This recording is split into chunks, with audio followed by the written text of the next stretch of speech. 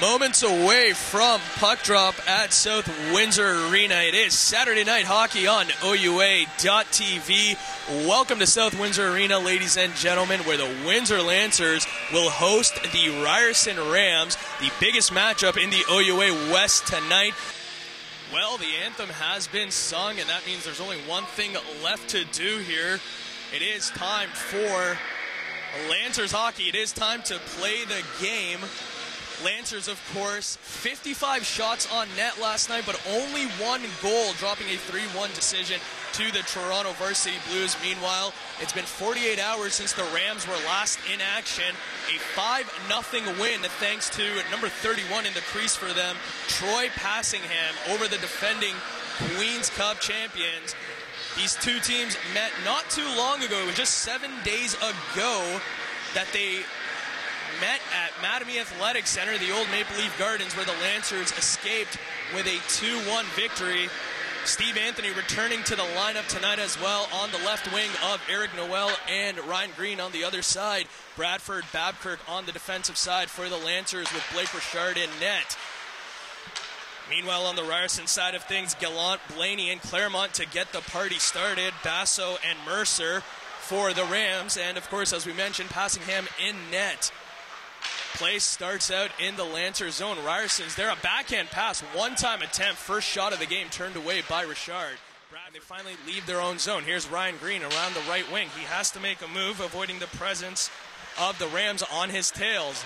Loses the puck behind him. It drags, recovered by Christo. Trying to find a space and tried to set up a one-timer, went through everybody. Pryor through traffic, it's rolling and it made it in. The type of goal that'll have you up at night. That's not how Troy Passingham wanted his shutout streak to end. Absolutely. The Lancers got away with one in front. A good little battle early in the game, but could have been a penalty called right in front. 16 there. Anthony pulled the guy's feet out, but that's what you get. You get guys puck back to the point, started low, came high, shot through a crowd, and that's how you score goals in good leagues. The puck got through, bodies hit the net, and found a way home.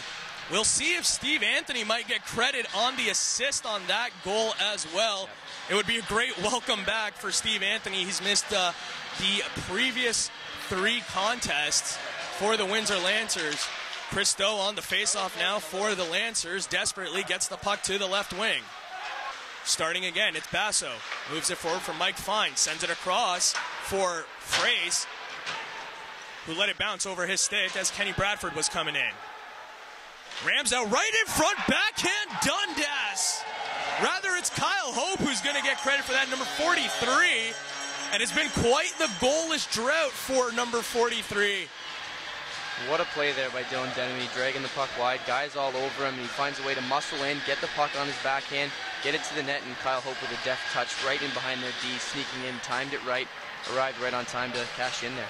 2-0 Windsor Lancers leading with 13:41 left to play in the opening period. Rough start for the former Spitfire representing the other blue and gold, Troy Passingham. And a big get it around, no luck there, and Lancers get it back thanks to Noel. Now Pryor sends it back to Bradford, who moves in, 5-hole attempt, nothing. Here's Noel again, trying to move it forward with a short pass. Ness in trouble, Noel recovers, Pryor again, sends it down low, and it bounced off a Ryerson stick. Here's Bradford, one-time Pryor without any results, though. And finally, Claremont desperately clears it out with a weak backhand, but it got the job done. Just a minute left in the power play here. 1:02 left to go as Pryor gets back. One-time Anthony scores! Yeah, they're calling it a goal. Net came off a little bit on the push across, but it's a perfectly placed pass by 42 Pryor there, and just let it eat on the one-timer low block. Great shot.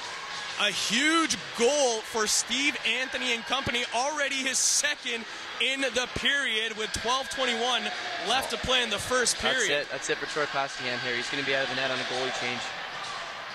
Not exactly what we might have expected from a fan favorite for most Windsorites who might remember him part of the 2009-2010 Memorial Cup Spitfires. But Passingham is done just 7:39 into the contest, and now Taylor Dupuis is going to take over. 5-7 on the season is Dupuis, at 3.25 goals against and a .901 save percentage. We'll see how he can perhaps inspire his troops down by 3 in the early going as Richard covers up on the 5-hole. As Hines brings it in, gives it back over to Figliomeni, who I guess is back in the game, number 18 for the Ryerson Rams, jumping back in the play. Here's Burkhoff now. He sends it over. Shot fired, and there it is, the first goal by Devlin for the Rams. That seems to be a part that the Ryerson Rams are looking to get their power plays. The shots seem to come from that left side point with Basso and Devlin. Devlin cashes in here on an absolute bomb, catches it, release, just beat Richard to the glove side. Brandon Devlin, the freshman member of the Ryerson Rams, formerly played for Mississauga in the OHL. And for what it's worth, despite Vince Figliomeni's rough night, he does get a +1 for being on the ice on that play. That must be, no pun intended, but a positive in some way, right? Have to think so. Hasn't proved any results yet. Here's Dylan Denemy stepping up. Over to Green. Over to Anthony. Backhand for Denemy, and in the slot. They lost it in the skates. No whistle. It's a goal. Dylan Denemy. That was a play. The puck comes in the zone. Denemy pulls it to his forehand like he's going to rip it. As soon as the D steps up and tries to block the shot, quick pass over to Ryan Green into the slot there for 16 Anthony, who goes back against the grain to Denemy, who followed up. Puck hobbles around, chipped in the net. Way to stay with it there. Most guys, guys who aren't goal scorers, they would have just kind of made their whack, skated away from the net, but Denemy makes sure he stops his feet, stays in the crease, gets that second, third whack. Big goal for the Lancers here to make the cushion a little bit higher. A great reunion for the affectionately known Diesel line. Steve Anthony, Dylan Denemy, and Ryan Green. We haven't seen that trio together for quite some time, but wow, it's proved worthwhile in that sequence. Absolutely, the puck was hopping on that play. 4-1, Lancers leading, 13:51 left to play to Burkhoff. Burkhoff going to slow it with his glove. He has to make a move as Dundas approaches. Sends it across to his partner. That's Mercer. Up forward on the right wing. Sent up center ice to Dundas. Over to Noel. Anthony's approaching. Anthony with it for Noel and just a foot out of his reach. And now Dundas rushing the zone and throws his body around. Mercer tried to move it through Anthony. No luck there. Here's Figliomeni. 3-on-2. Armstrong has it. Armstrong tries to pick the corner. Blocker save Richard. Here's Mercer now, couldn't kick it back into Lancer's zone. Rams regroup, a 2-on-2, lasted for a minute. Dundas taking Figliomeni into the boards, and a slashing call avoided by the referees. Luciani now retreats back into his own zone. Forward to Ryan Green. Green now skating in his own zone, finding some space, almost gave it up to Armstrong before he gave him his own strong arm. 5:19 left to play in the second period. Long stretch in between a whistle there. That was good work. You can take a breath. Yeah, there's good play by Ryan Green. 5:19 left to go in the second period. 4-1 lead for the Windsor Lancers.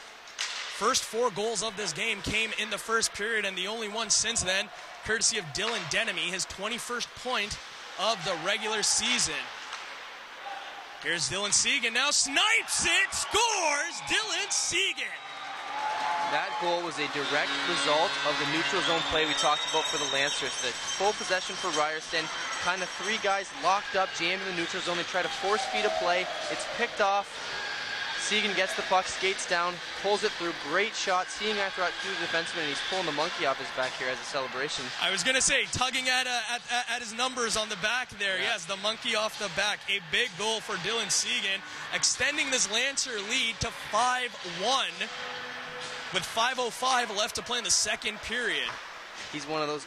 Picked up by the Lancers again. Denemy again trying to center it. This time for another Lancer. It might have been Noel. And now Gallant has it. Rams scrambling in their own zone to get this puck out. Noel again. Shot fired. Scores. It's Shapley, baby. Another great play. I mean, the puck is absolutely dominated by the Windsor Lancers. We have full zone time. They get a whole line change in. All 5 guys. Puck comes down to Noel. Makes a heady little pass to the slot for Shapley coming down. Catch and release. High glove.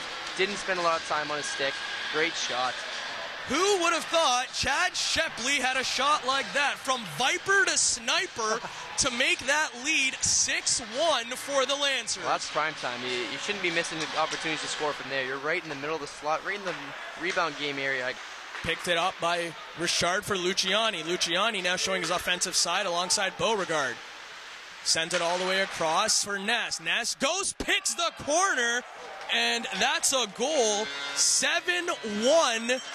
Clearly the Lancers were not done in the first 45 minutes of regulation, Kyle. And that's one of those plays that, like I said, when it rains, it pours. They get the zone with a wide entry, kick back through the middle, and Ness has the puck in the slot, and he tries to get it off quick. It's deflected off of this guy marking him right in front of him there. Redirected right up over the shoulder, and at 7-1, we're going to see 42 Kelly. He's back out here on the ice for his second shift of the game. Well, we'll see if... No, just kidding. Coach is taking him off. So he got out there just to stand there, and now he's off. Jason Kelly back to the box. He might have taken some kind of hit or something. I see him hunched over on the bench. We'll see if he gets back to action. Until then, with 14:45, as I mentioned a moment ago, Brock Badgers on the schedule, followed by the Western Mustangs next Saturday in London, and then they'll close it out Friday, February 12th, against the York Lions at Canlin Ice Sports. Thank you very much, ladies and gentlemen, for joining us for all of the home games this regular season, whether it was for the men's hockey team or the women's hockey team. Truly a pleasure bringing you the coverage every week live from South Windsor Arena. Hopefully we'll be back and bring you even playoff coverage for both the men's and women's teams. Certainly, if tonight's game is any indication, these Lancers have a lot of excitement and adventure to look forward to before we come back here, hopefully for playoffs. Thank you once again for tuning in to OUA.TV. I'm Andy Kumar. For my partner, Kyle McCarrick, thank you, ladies and gentlemen, and good night from South Windsor.